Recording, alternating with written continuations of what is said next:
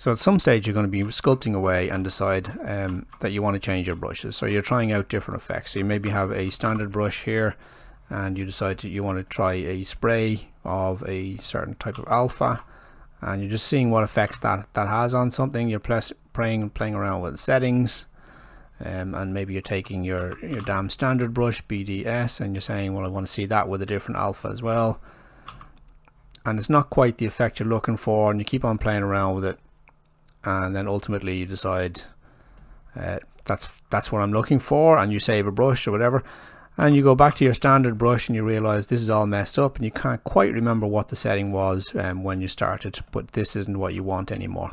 So if you want to reset all of your brushes right now, if I could change back to the damn standard, that will also have retained any changes that we may have made. So anything that I was doing here will get lost. BST, this is now part of the brush for this ZBrush session. So if you want to reset the brush, all of the brushes in here, just go to B for brushes and hit reset all brushes. And that will take all of these and set them back. So we can see our damn standard now is back to where it was at the start, and so is our standard brush. Hope this tip helps, and as usual, feel free to subscribe, like, comment, and if you have any suggestions for other tutorials you'd like to see, please do let me know. Cheers, bye.